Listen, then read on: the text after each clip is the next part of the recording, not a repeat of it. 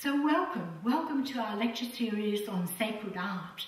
We're so excited today because we're looking at the final stages of the creation of an actual Thanka, a sacred piece of art.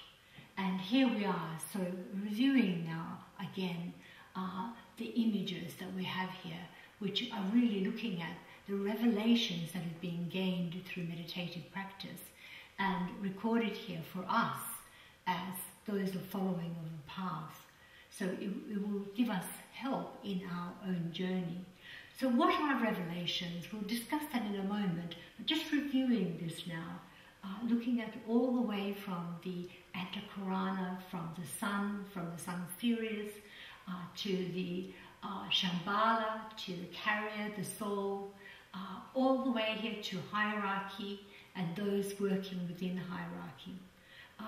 All the way here to the Tritractus, which is the secret sacred numbers, mastered to the monadic inspiration and guidance of the higher being within us, all the way to the world group souls, all the way to our local cosmos,